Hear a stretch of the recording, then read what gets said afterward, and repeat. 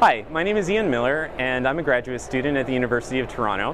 And I'm here talking about, at APS, talking about Memelab. So Memelab is my research project for my master's thesis.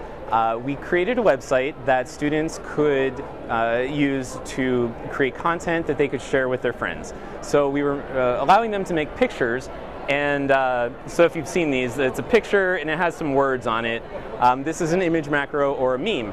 And so what is a meme anyway? Well, Richard Dawkins coined the term back in the 1970s, and it essentially derives from the idea of imitating something else or replicating something. A meme could be a viral concept. And we're actually digging into the essence of virality with our meme research. So we care about memes, but we also care about the people. So participants came to our website, they made two memes on their own, and then they shared them. And we watched our own website for 2 months, and we saw how many times each of those pictures was viewed.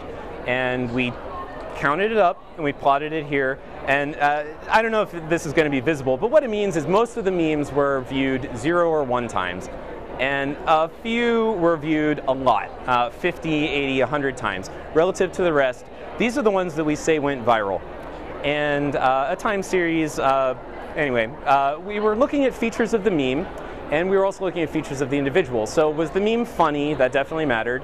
Was the meme relevant to the person, to the people they were sharing with? That also mattered. And the idea of a viral video is that maybe some videos are more viral than other videos. What this is suggesting is that, yeah, the content matters, but we found that it was actually more important who the creator of the content was. So in terms of driving the viral effect, was the person introspective? Was the person willing to disclose? Did they have something that was worth disclosing, essentially? So the picture mattered, but it really mattered more who created the picture.